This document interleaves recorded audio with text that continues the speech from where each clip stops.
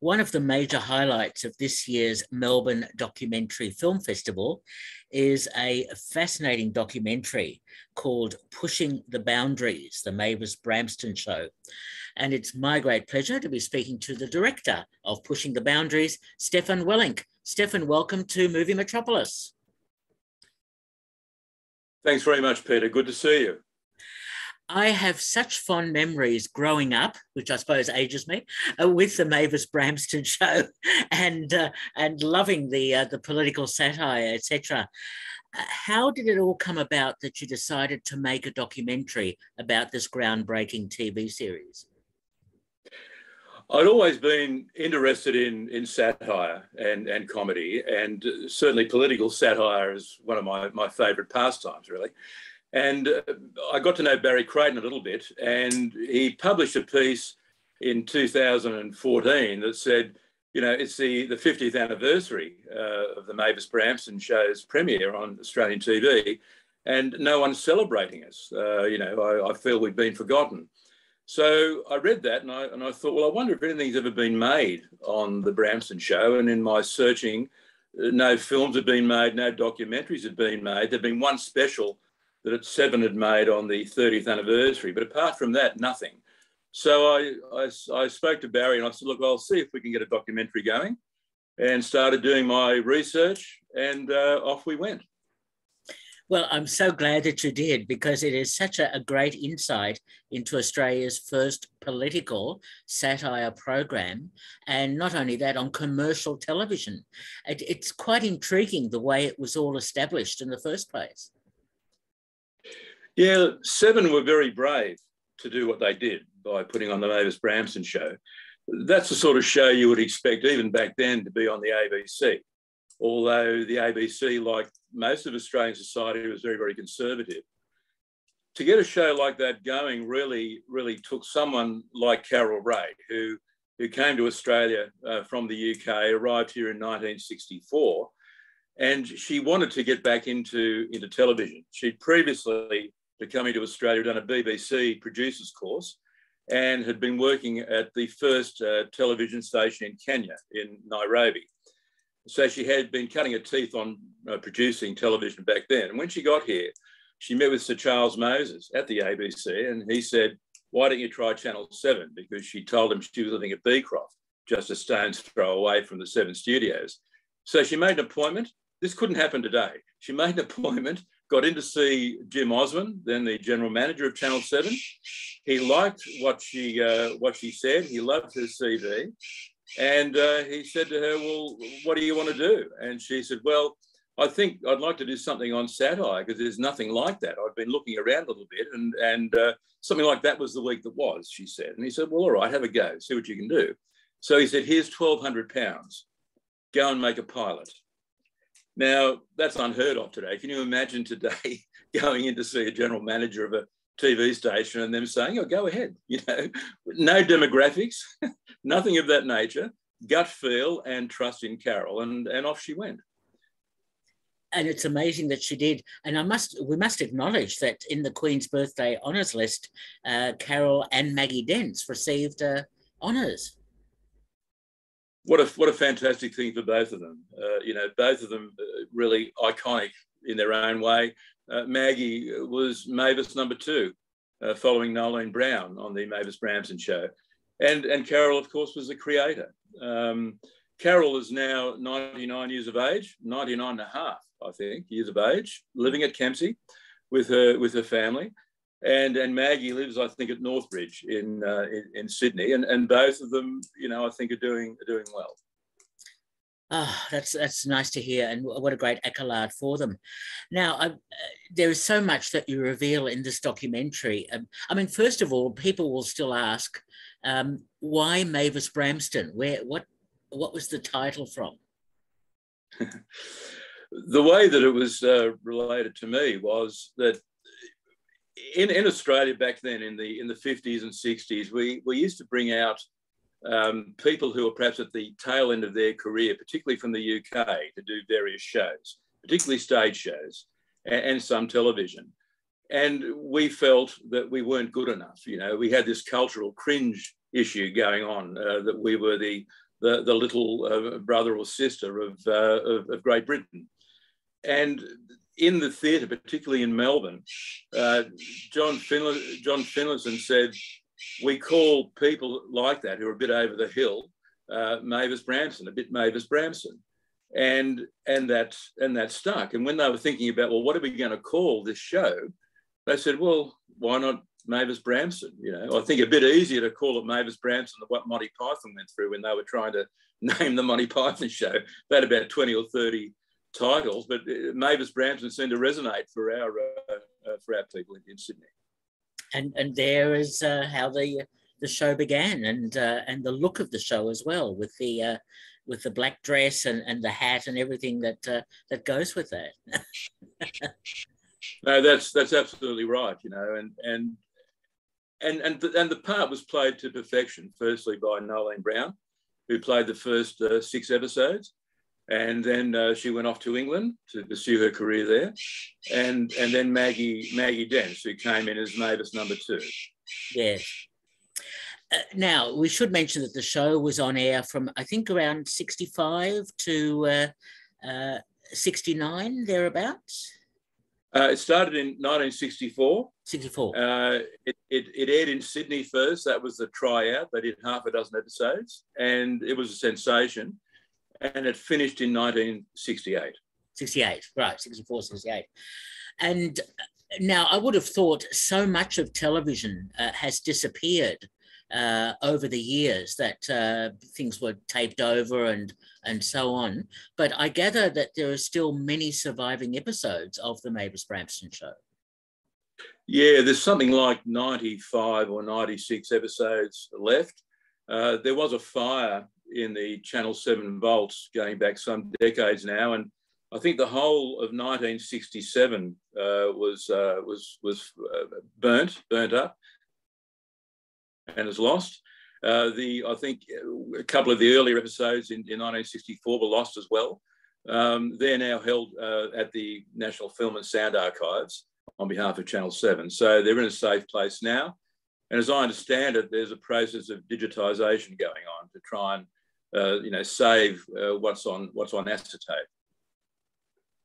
And apart from the performers we've mentioned, I mean, Gordon Chater and Barry Creyton, of course, were such mainstays of the show, and Chater was remarkable. There was nobody like Gordon Chater. I think he could do anything, and like many of the Mavis principals, apart from Carol, he got his start at the Phillip Street Theatre, which really was the place where so many of the wonderful actors and actresses that went on to TV subsequently cut their teeth and made their name. And he could do comedy, he could do serious work, he could do just so many things. And Noeline Brown said that he could do all of those things, but he tried to be sophisticated, but she called him, he was a red-nosed clown, really, at heart. And he loved to do pratfalls, and he loved to dress and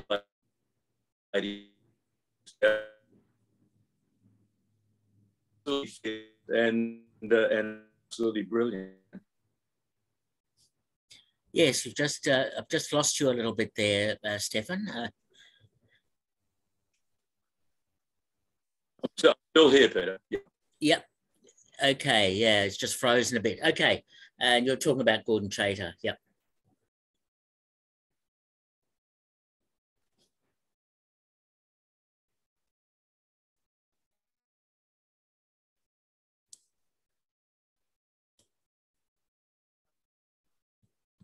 Did you get all of that, Peter, or did it drop out? It dropped out. Can you just restate what you were saying? Yeah. Noeline Brown said that Chater and he could do, he loved to do impersonations of women as many times as he could portray a woman. Absolutely brilliant it was hilarious. Yes. Did you lose me again? Yeah, it's sort of dipping in and out, unfortunately. Yeah, now you're back live. Okay, and yeah, just keep going with your commentary there on Traitor. Yeah, well, Gordon was one of the three people on camera. So it was Gordon, it was Barry Creyton, and Carol Raye, and they used to do the Oz newsroom at the beginning, and Gordon really was the star in the early days. He was the big name because Barry hadn't been on television before, and Carol was new, but Gordon would carry a lot of the comedy, because he was just so funny. Noeline Brown said even though he liked to play if like the leading man, he wasn't sophisticated. He was really a red-nosed clown, and that was when he was at his best. And he could do it better than anybody else. And some of the sketches that you'll see in the film will certainly highlight the brilliance of Gordon Chater. Absolutely agree with you, and there is so much to savour in the documentary. Obviously, one of the most important things was the writing, and of getting the good writers to really hone the political satire, etc.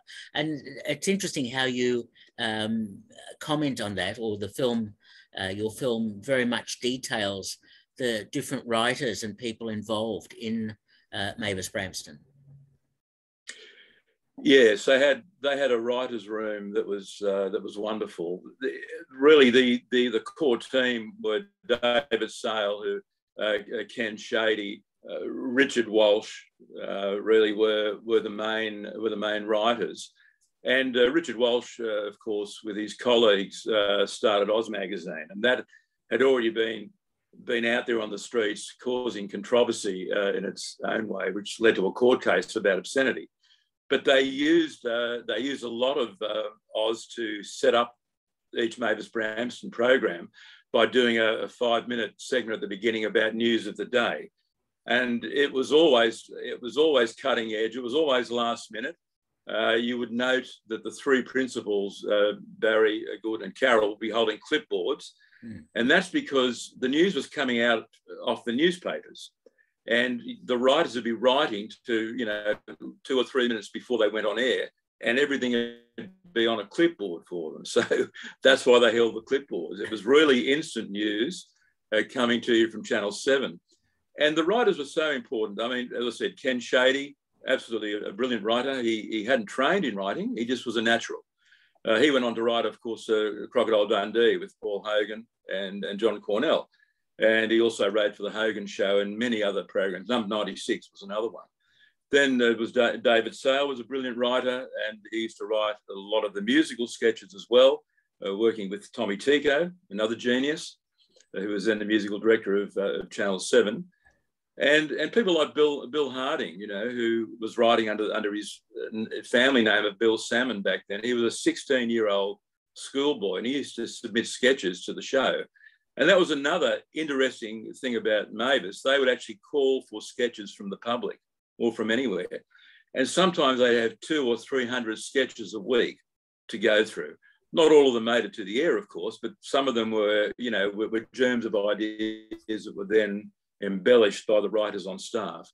And it was just fantastic writing and fantastic playing. And there was a lot of spontaneity in that program. I think the theatrical training for all of them really made them be able to to really work and be good on their feet, and they were all very good at that. And I must also say that, you're moving away from the writing into the other people on screen, June Salter was another one who was absolutely brilliant. So she became the fourth front person for Mavis when, if Carol was missing for any reason, June would step in and do her role. It was a time like we will never see again, I think. The world was a different place in the 1960s, and if I may talk about where Australia had come from, we'd had from 1914 in this country to 1945, it was either conflict or the Great Depression. So there wasn't wasn't a lot of hope going on in Australia in those decades leading into the 60s. And I think Australians saw Australia as being monochromatic. And it wasn't until the 1960s came with the baby boomers and the Cultural Revolution that Australians started to see the world in Technicolor. And I think that to me was quite impactful. I grew up in that 60s period, and I remember the generational changes that went on. You know, people were being better educated; they were asking more questions. Therefore, so Australia was ripe for a satirical program like Mavis Bramston. Absolutely, yes. And I mean, we see some satire today, both from the US and the UK, but here in Australia. But it's not quite the same thing, because Mavis Bramston was the groundbreaking sort of approach, which did so well to make Australia grow up, I suppose. No, that's absolutely right, Peter. And really, I think in those days, nothing was sacred. You know, one could say things like Mavis did. They could take on the politicians, send them up. Sir Robert Menzies was the Prime Minister at the time, and he used to call for tapes of the show when there was something that a skit on him, and he used to hold a dinner party and show these reel-to-reel tapes of the show, and so he didn't take himself too seriously by the sound of it, and appreciated good satire. But I think the world is so different now. You know, there are things one can't say anymore. You know, there are so many movements going on in the world, the so-called political correctness, the woke business that goes on, and I don't have any other comment to say other than I think satire has suffered as a consequence, really, because everyone's got to be so careful what they say and to whom they say it and how they say it, and that's fine. But comedy does come from a dark place sometimes, and the best comedy comes from pain, and I don't know how one can not offend someone on occasion with comedy if it's to be effective. So I hope that doesn't affect the viewing of our film, because our film is very upbeat and shows all the good parts, I think, of how satire can be done in a way that's meaningful and impactful. Absolutely. I fully agree with you. I enjoyed watching it so much. I was hoping to see even more. So I was just wondering, though, in the 60s, was there any attempt to stop Channel 7 from screening or airing some of the episodes? I mean, I know there was some censorship issues with the flower arranging sketch, which I thought was hilarious, and obviously with some of the political comments. Were there any legal attempts or other attempts to try and take it off air? Yes, I think the writers and the management of Seven had a team of lawyers on standby every week, you know, because they were going to offend someone, and they did on occasion. The Catholic Church got very upset with them for a period, and the Ampol was the sponsor of the show, and it was Bishop Muldoon after a sketch. I think it was Gordon doing a sketch which offended the Catholic Church. And in fact, I think it offended Christian churches in general. But Bishop Muldoon from the Catholic Church said in the newspaper the next day, everyone should sell their shares in Ampol. It's disgraceful that they're actually supporting this filthy show. And of course, the shares in Ampol went up almost immediately after he said it. So it was one of the best bits of publicity Ampol I think you had in the 1960s. But yeah, Gordon Chater got suspended at one point from a couple of episodes. He said the word bum, and he was suspended. As I say, it was a very different time, you know, but pushing the boundaries, I think, is a very apt title for the film, because that's what they did. Every week they pushed the boundaries, you know, and they saw things in what was going on in Australia day to day and in other parts of the world on occasion in a very different way to the way people had seen it previously, and have that willingness to get up and do something about it and say something about it. And it wasn't all satire. There was some really meaningful social issues addressed as well. There was one lovely sketch which had poetry of Kath Walker, and that really resonated, and that was about Indigenous people and the way in which they had been treated. We have to remember too that Australia was being governed by the White Australia policy back in those days. So it was not easy for people from other countries, particularly if they didn't have the same skin tone as people who had come from the UK or Europe. So Mavis would do shows and sketches that would address those types of issues as well. I mean, they addressed sexuality, they addressed religion, they addressed women's rights. They're incredibly brave things to do, and I think some of the sketches that one would see if they were played today on TV are quite mild in comparison to what we see in some shows on TV today or cable. But in that time, they were really very, very different and quite out there. Absolutely. So, Stephan, with all the material you had access to, with the number of episodes that were still available, and with the interviews, etc., tell me about your planning of the final edit of the documentary, because that obviously is never an easy process at all. In a lot of ways, that's where the film's written. Any film, I think any documentary is written, you have to know what you've got. You have an idea of the spine of the film, but then you've got to work out, well, how do we make this narrative flow and make it interesting and entertaining, etc. We wanted to tell not just the story of Mavis, we wanted to put Mavis Bramston in context. So we decided to make the film in the context of the time in which it was made and the type of impact that it had. And the people that we interviewed, and we were very lucky that we had nearly all the principals and the major players, either writers or on-screen talent, available to us, those that could be available to us to interview. So apart from Gordon Chater and June Solder, who had passed away, we interviewed Barry, Creyton, Carol Raye, Maggie Dence, Noeline Brown, all the writers, we interviewed them. And we also wanted to look at some of the unknown bits of what Mavis Bramston was. It wasn't what you see on screen is certainly important. That's the finished product, but it was a lot of what was happening behind the scenes as well. So that's why we decided to include something about the writers, and we did that. Something about the music, Tommy Tico's brilliant music, that he would write virtually on the spot, So we wanted to show the dynamic nature of the show, and how every week it was a rush, starting with a clean sheet or a clean whiteboard in the office, then having to write from Monday to Wednesday a whole new show to air on Thursday. We wanted to show the rush that they were getting, the adrenaline flow that they had, and what they had to combat.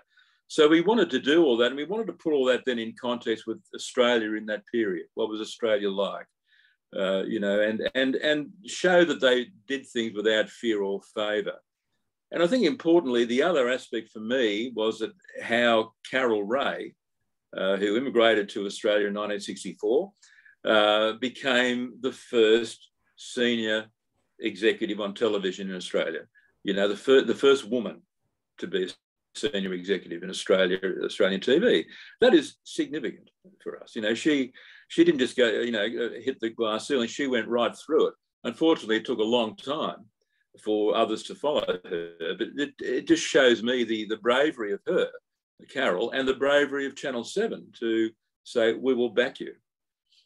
I must also pay a bit of homage to a fellow called Michael Plant, who Carol was producer for the first 6 episodes, but she was finding it tough going to do everything that she was doing, plus appear on screen as well. So Michael Plant, a very young Australian, only in his late 30s, who had done a lot of work in the theatre in Australia. He was a child prodigy in that sense, as a writer and producer.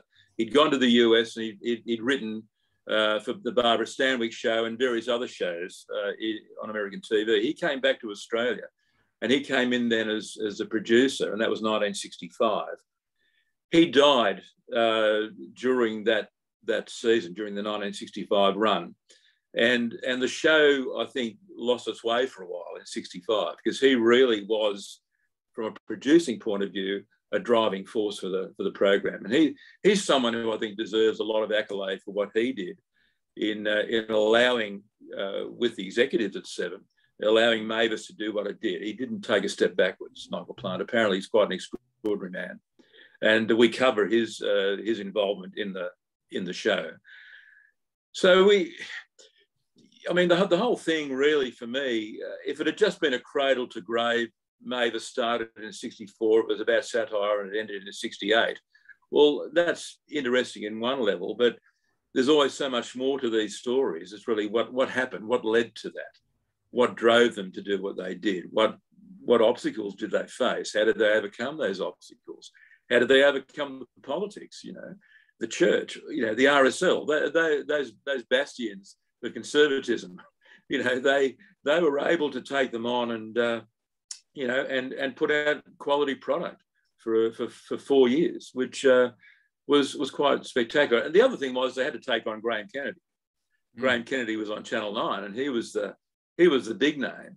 And I think Channel 7 decided that they needed something to take on the Graham Kennedy show, and Mavis was outrating him in 64 and 65 for sure. So they really succeeded for Channel 7 in a big way. Certainly did. Well, Stephan, the film is screening as part of the Melbourne Documentary Film Festival, which is fantastic. Is it also going to get other opportunities for screening? At this stage, I'm not sure. Well, certainly during the Melbourne Documentary Film Festival, which we're delighted about being part of, it's only screening online from July 1st for that month. It's available to be watched for that whole month of July.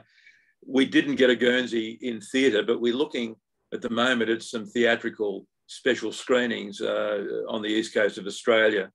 We don't have anyone yet who has shown interest from a sales point of view, but we haven't gone to anyone either. So the strategy has been to get it into a festival, to get some reaction, and go from there and see if we can get some interest to go more broadly.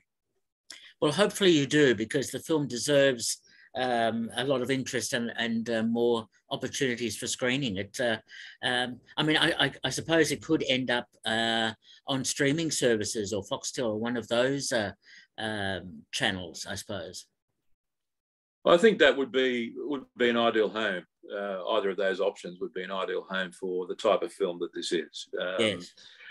Yes. No. I thank you for your interest, Peter. It's really, really nice. Thank you so much. Oh, absolutely. I loved it. No, such fond memories of the show. So, Stephan, tell me, you've made a number of documentaries and films, etc. How do you decide what you're going to make?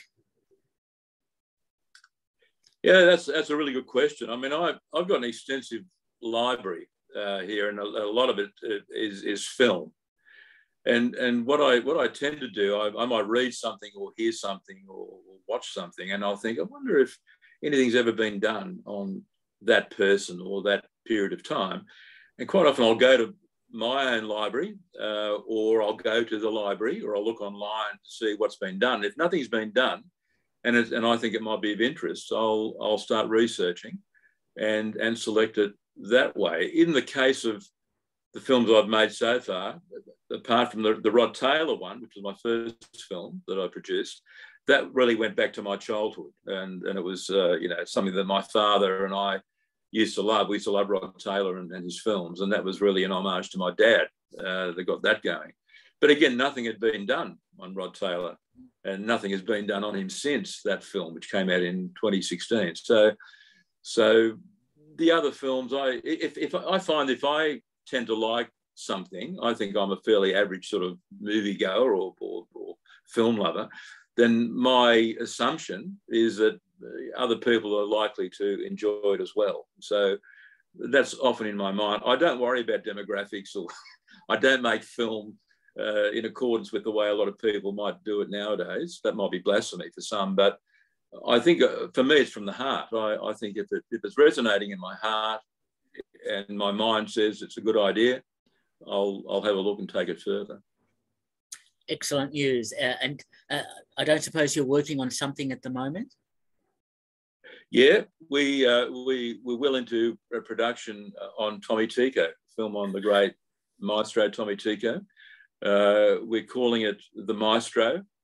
And again, another extraordinary story about an immigrant from Hungary who made Australia his home and succeeded against all odds. You know, his is quite a story. You know, again, a child prodigy, learned under some of the greats in Budapest, like Kodály, the great musician Kodály, and you know, came here with a classical training. He could do any genre. He could cross any genre, and some of the names of people that we're interviewing for that film and will be in the film are some of the biggest names in Australian entertainment over the past 50 years, actually. So that's quite exciting. And of course, Mavis gets a Guernsey in that film, because that's how Tommy got his exposure on TV, really, through that show.